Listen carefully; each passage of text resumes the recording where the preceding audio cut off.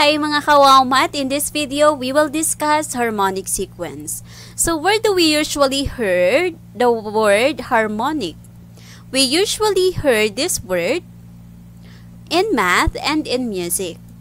The term harmonic is often associated with musical sounds and strings instruments. A tone which is twice the frequency of the fundamental frequency is called the second harmonic, while a tone which is thrice the frequency of the fundamental frequency is what we call the third harmonic. Alright, so example, I have here a guitar. In a guitar, the length of the string is proportional to the number of vibrations of the string per second. So, akala natin, basta nagkakabit lang ng string doon, no? But it's actually proportional to the number of vibrations of the string per second. So, thus, a set of strings whose lengths are proportional produces a harmonious sound. If x is the length of the string of a guitar, then the sequence of the lengths of the strings is x, x over 2, x over 3, and x over 4, and so on. Or, it produces a sequence, a harmonic sequence, which is 1, 1/2, 1/3, and 1/4, and so on. So, we have the harmonic sequence 1, 1/2, 1/3, and 1/4. Now, if we will be getting the reciprocal of this harmonic sequence, we will have 1, 2, 3, 4, and so on. So, when we say reciprocal, etong denominator natin ay mapupunta sa numerator, and then yung numerator, yun ang mapupunta sa denominator. Now, since ang denominator natin ay magiging 1, no need to write 1 sa ating denominator. Alright? And as you can see, 1, 2, 3, 4 is an example of arithmetic sequence. So, what do you think is the relationship of these two? Alright, so let's define harmonic sequence.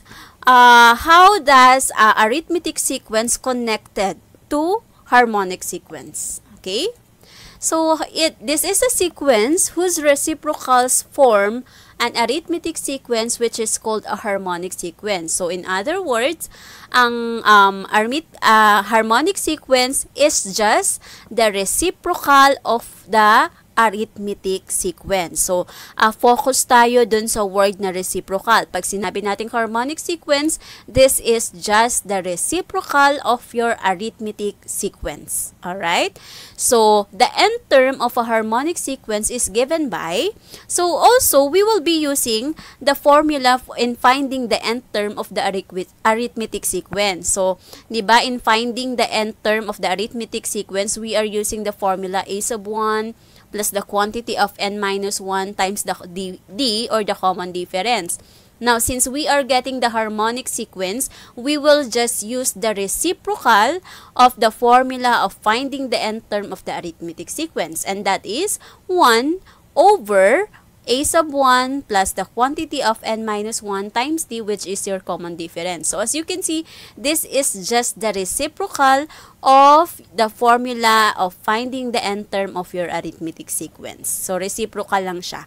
So, this is the formula for harmonic sequence. Alright. So, let's have first an activity. So, let's see if you can get a harmonic sequence given the arithmetic sequence. So, I have here 1, 5, 9, 13. Okay? So, for us to find the next terms of the given arithmetic sequence, paano ba natin siya kukunin? Of course, we have to look for D o yung common difference natin. So, paano ba kinukuha ang D? We have to subtract your first term from your second term, or a sub 2 minus a sub 1. Okay, so 5 minus 1, that is 4. So therefore, our common difference or yung D natin is equal to 4. So paano natin kukunin ang next term? Ipa-plus natin siya. Since from right to left, nagsusubtract tayo, therefore, from left to right, mag-a-add naman tayo ng 4. Okay? So, but always remember na ang pagkuha ng common difference ay dito tayo. Okay? So, second term minus your first term. Alright, so 13, so what do you think is the next term? So 13 plus 4, that is 17. Okay, let us apply the harmonic sequence, which is the reciprocal of your arithmetic sequence. So we will have 1, okay, since the reciprocal is 1 is also 1 is still 1.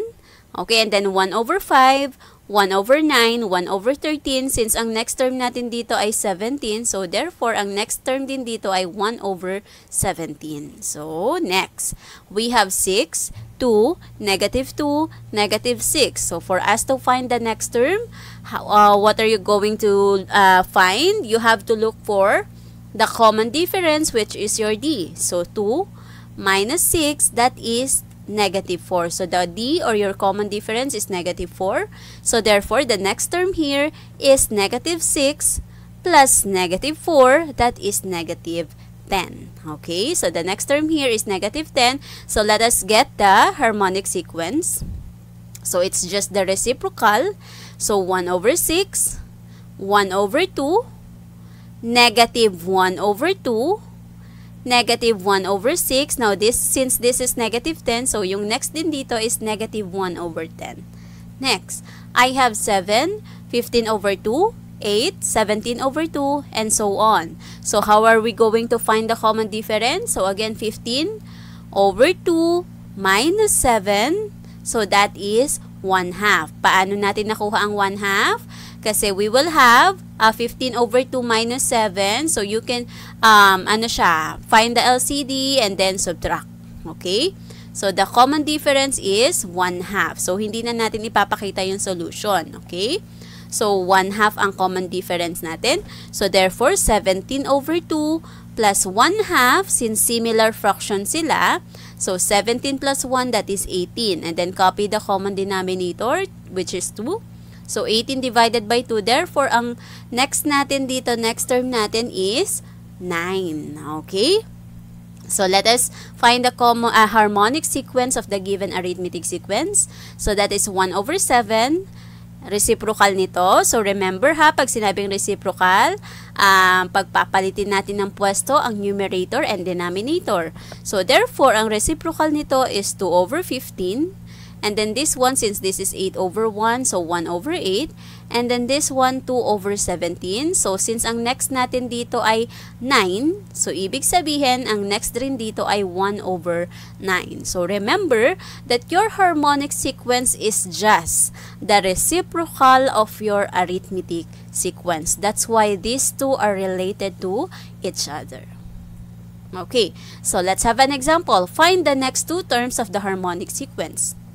So, you are asked to find the next two terms of the harmonic sequence. So, again, for us to find the next terms, gamitin natin yung concept ng arithmetic sequence. So, kunin natin yung reciprocal niyan. Diba? Sabi ko nga, harmonic sequence is just the reciprocal of arithmetic sequence. So, kung kukunin natin ang arithmetic sequence nito, we will have 30, 26, 22. So, kunin natin to.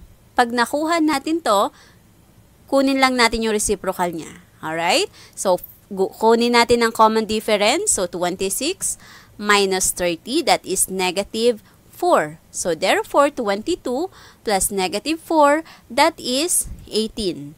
And then, 18 plus negative 4, that is 14. Okay. So, makukuha na natin ito.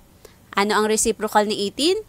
That is 1 over 18. Ano ang reciprocal ni 14? That is 1 over 14. So, find the next two terms. The next two terms are 1 over 18 and 1 over 14. Next. So, I have here 4 over 15, 2 over 9, 4 over 21, 1 over 6. So, you are asked to find the next two terms. So, again, kunin ang arithmetic sequence, which is the reciprocal. So, we will have 15 over 4, 9 over 2, 21 over 4. Since this is 1 over 6, so 6 na lang siya. Okay, so paano natin kukunin? Find the common difference. So, 9 over 2 minus 15 over 4. Okay? So, isolve natin. So, pwede kayong gumamit ng actually, when you are solving fractions, you can make use of the LCD or the butterfly method. Okay? So, para mas madaling maintindihan, ito, 9 times 4, that is 36. And then this one, 15 times 2, that is 30. So, 36 minus 30, that is 6. And then 2 times 4, that is 8. So, multiply nyo to, multiply nyo to, multiply nyo to. So, this is 36 minus 30, that is 6, over 2 times 4, that is 8. So, 6 over 8, that is 3/4. Pag nireduce natin yung 6 over 8, that is 3/4. So, therefore, ang common difference nito ay 3/4. So, mag-a-add tayo ng 3/4 sa 6. So, 6 plus 3/4, ganun ulit. Pwede nyo i-apply yung butterfly method, yung tinuro ko kanina. 6 times 4, that is 24. And then 3 times 1, di ba may parang 1 tayo dyan? So, 3 times 1, so 24, plus 3 times 1, 3, so 24 plus 3, that is 27.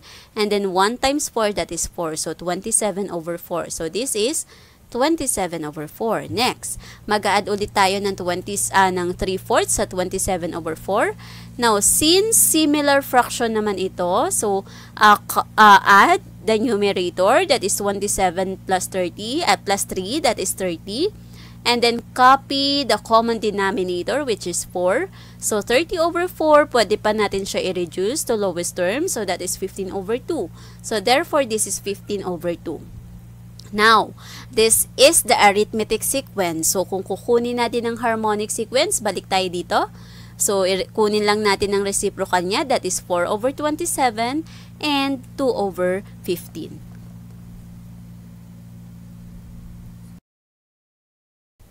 Let's have another example. So, find the 8th term of the harmonic sequence.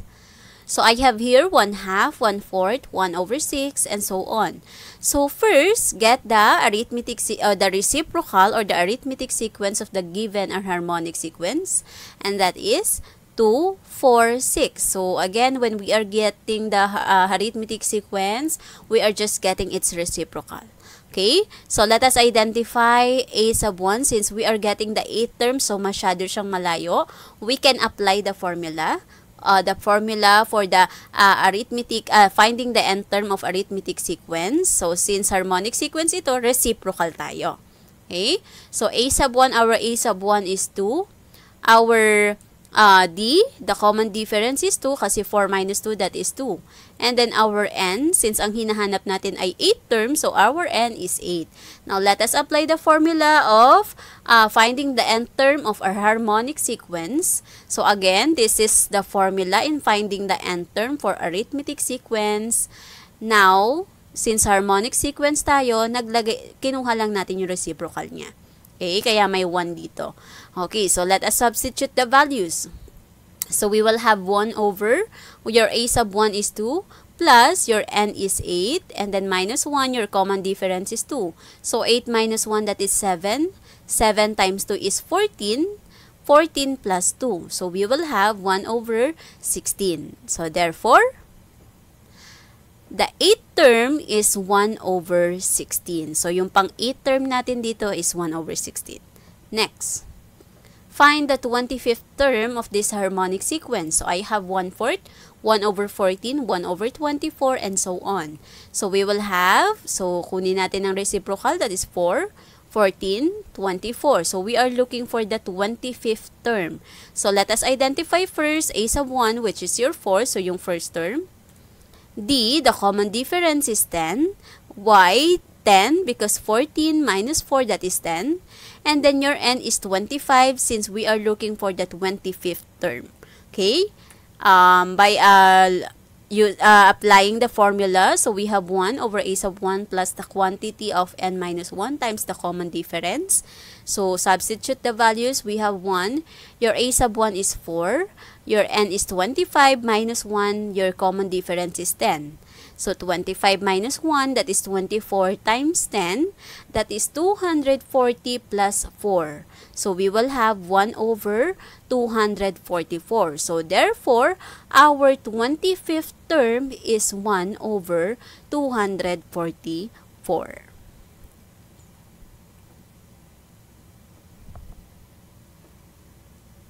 Hope you learned something. Don't forget to like, subscribe, and hit the notification bell para updated kayo for more video tutorials. This is your guide in learning your math lessons, your Wow Math channel.